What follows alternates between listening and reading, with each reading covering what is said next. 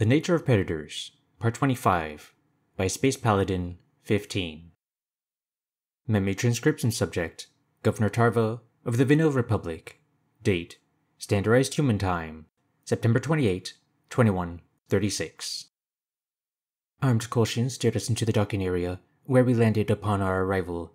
Our previous shuttle was outfitted with supplies, since the chief granted us permission to return home on a prearranged route.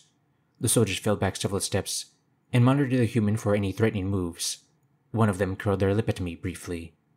Noah settled down on an empty crate, clutching a knapsack that contained his meager belongings. He met the soldier's gaze without blinking. Staring was a contest of dominance, whether that was the intention or not. The Kolshians gripped their rifles tighter and slunk back toward the entryway. "You're gawked at all the time, Noah," I whispered. "Not saying it's right, but I don't suggest that smoldering stare-down as a response. It'll tickle their instincts in ways you don't want." "I don't care how they look at me, but they're not going to look at you with disgust and hatred. If they want a problem, they can pick on someone their own size," he growled, loud enough for the guards to hear. Aggression and protectiveness were not the persona to exhibit on the verge of our first diplomatic encounter. The Federation representatives would see it as a predator cowing his observers. I appreciated his loyalty, but humans were a little too defensive of their friends at times. Those soldiers were entitled to their opinions. "Thank you, but it's fine. A lot of people think I'm a disgrace to the Federation, and aren't happy that I imprison their people." I studied the guards' expressions, noticing how their scowls deepened at my words. Nokonis didn't even discuss consequences for the Vanille. "So you agree with them? You had noble reasons for what you did. They can't find fault with that." "Well, I've single-handedly fractured the Federation beyond repair. I guess that makes me a traitor to most folks." "You're a hero to all of humankind, Tarva. 12 species in the galaxy would even try to befriend us. We met what might be the only one who would try, before there was a shred of proof to our claims. Don't think we'll forget what the Vanille have risked."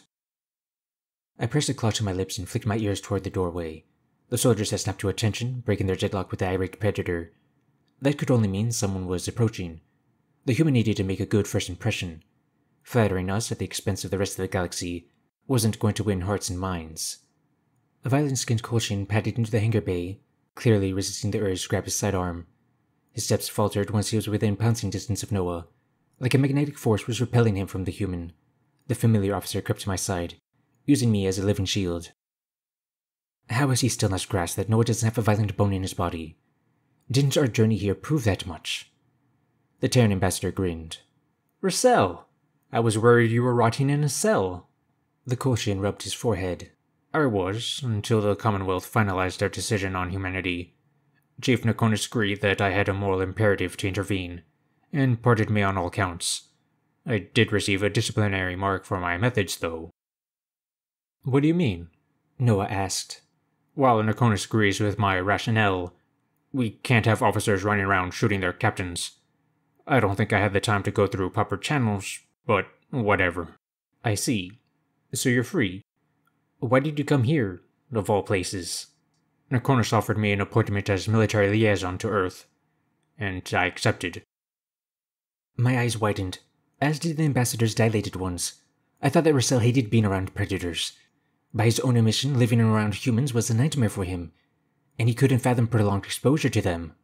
Noah stroked his chin in confusion. "You want to be around predator generals and talk about war tactics. Don't you hate the thought of having one of us within 100 miles? "Forgive me if I've caused offense, Noah. Seeing your chemistry with Tarva, I think we could be great friends." The Kolshian shuddered as he tried to meet the predator's gaze. "Others seem to adapt quicker and easier than me, but I don't want to give up, truly." "Do you think you can work past your fear?" I asked gently. "Have you identified what triggers such a severe reaction?" "I enlisted on a starship when I was 9. I don't recall another way to feel toward predators. It may take an unreasonably long time for me to work past these behaviors, and it would take considerable coaxing from you all. I can't imagine what this is like from Noah's perspective. I'm not sure I have the patience. If you'd like a different liaison, I understand." Sympathy flashed in Noah's eyes.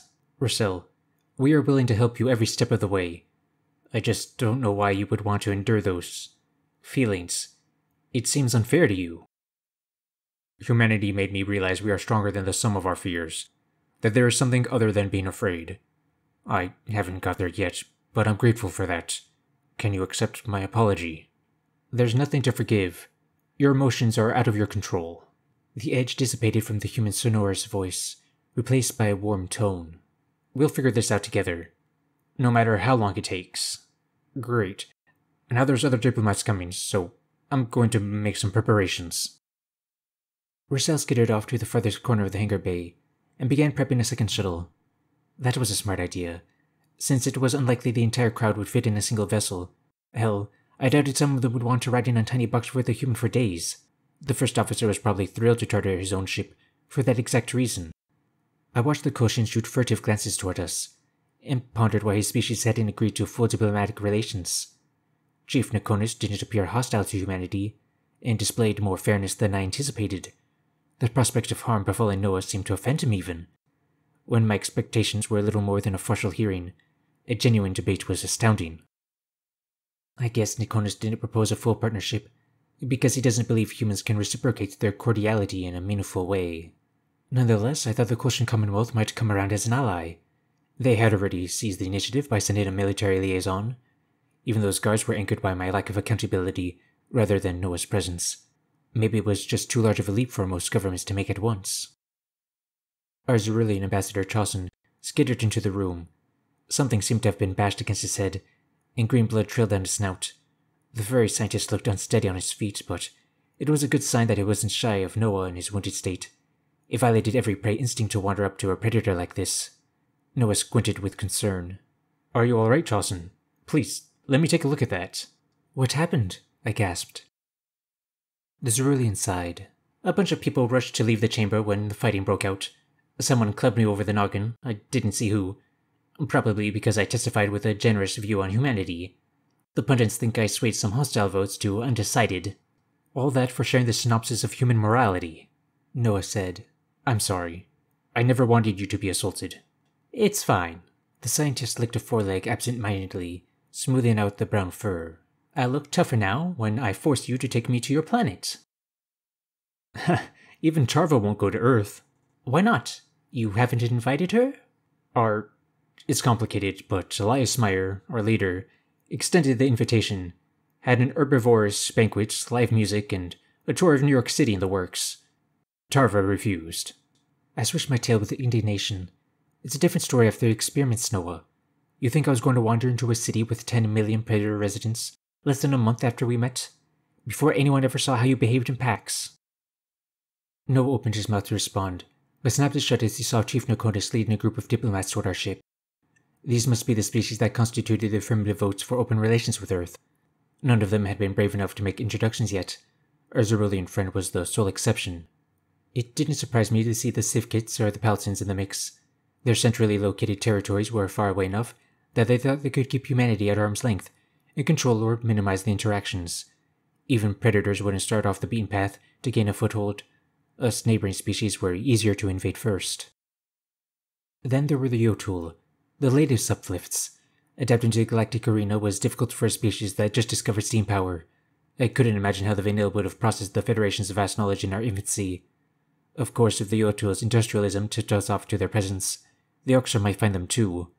It was the lesser evil to flood them with information and give them a fighting chance. 22 cycles after first contact, the marsupials tired of the derision from their counterparts. Most species dismissed them as primitive, with a poor scientific understanding and little to offer as allies. The Federation military saw the Yotul as a liability and wouldn't take their suggestions seriously.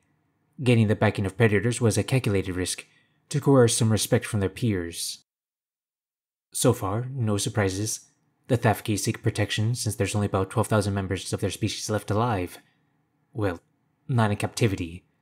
The Nevox and Physons are trading juggernauts that don't want to go the way of the Gojids. I squinted in apparent confusion. Was that the Mazik president amongst their ranks? Perhaps this was not the assemblage of friendly species after all. It wasn't even a personal representative or aide. He was the only official dignitary I observed in the group. Noah tensed, as he also spotted the beige-skinned mammal. I doubted my friend had forgotten who interrupted him at every turn. Kupo was rather outspoken against humanity, mocking the Terran ambassador for his eyes and criticizing simple arguments. "Is the alien with the trunk just here to make trouble? The Mazik, you said?" The human whispered, echoing my thoughts. Them and the Krakatoa were the ones who couldn't stand my presence. Kupo swished his trunk. Your closing argument about the hypothetical friendship was profound. We are, in fact, desperate enough that there is nothing to lose. Am I not welcome here? I didn't mean for you to overhear that comment, Smazik. My apologies. If you desire diplomacy, I would not turn you away. Noah lowered his voice to its minimum and pursed his lips in mistrust. Damn, Tarva. Those massive ears must be sharp. I snorted. No, your ears are just bad. The human sighed. That's hardly the worst thing you said about us. I studied the waiting crowd. While the injured Nokonis bore no intention of making the journey to Vinil space, he opted to send us off himself. There was more sharpness in his gaze than fear. He wasn't shaking or whining the way Russell did. Though I appreciated the officer's efforts, perhaps there were better candidates to represent the Kolshians. As for the newcomers, the Zerulin was prancing around the human in circles. Chausen couldn't contain his excitement. He was the only ally eager to get up close and personal with the flesh-eater. Meanwhile, the Sivkit diplomat looked like she was about to pass out, standing across from a predator. Logical talk of borders and distance didn't mean much when she was going to be trapped in its lair. The Mazik president had the same suspicion in his eyes from the pivotal meeting. I don't think he trusted Noah's demeanor not to shift the second we took flight. There was a Dosser representative present, I realized, but the tiny rodent was hiding behind Kubo's bulky form. That size differential could only make the lumbering predator more daunting. That makes my count 10 species plus the Kolshians. Maybe the last one is running late for some reason. Their representative might have had a panic attack. You're going to take the O'Toole? I thought humans already invented the wheel. The Nevok representative sneered. A few chuckles came from the gathering, and even the Kolshian chief struggled to maintain a neutral expression. The O'Toole glowered at his critic, then fired a nervous glance toward the human. I suppose the general assumption was that predators would shun any species with weaker technology. It was tough to imagine that friendship was their end rather than the means. If anything, I think supposed weakness roused the Terran's protectiveness. Noah and Sarah were most partial to us in our moments of vulnerability. Judging by how my friend's lips curved down, he wasn't pleased with the Novak's humiliation of their peer. We have plenty to offer, Tassa, the marsupial snapped. Maybe these predators will be less stupid than you and see that. Tassa flicked her ears. Like what? Name one thing that makes you valuable, especially compared to the rest of us. For one thing, we're the only ones here that weren't around for that vote. You know, the one where you unanimously decided to wipe out all life on Earth. Even the Vanille have that baggage. Silence fell over the assemblage. Trepidation played at the representatives' expressions, as the fiery O'Toole reminded them of their prior decisions. Perhaps I could afford to issue a formal apology on that matter myself, though it hadn't been my government that arrived at that conclusion. It must be tough for the predators to forget our role in their planned extinction. Humanity welcomes all parties of all backgrounds. The ambassador cleared his throat, irritation flashing in his eyes. There's no need for derisive rhetoric or to prove yourselves by putting others down. We're a small group. We need to band together. He's right. There's too much at stake here. Quit acting like children, I growled. Gosh. On that unpleasant note, I must warn you that siding with us may put you at odds with your friends and neighbors. This is your last chance to turn back. Noah blinked in surprise as every party lingered. That was a risk they already considered leaving the acrimonious conference. All right then, let's board a shuttle and get the show underway. The UN would be delighted to receive a proper diplomatic envoy, but I knew I had to temper their expectations. There would be missteps along the way, and few species would act as casual as us. It took a long time to be comfortable around predators. Familiarity was the final phase of the adjustment period, which certain prey sapients might never achieve. At least now, humanity knew where they stood with the Federation.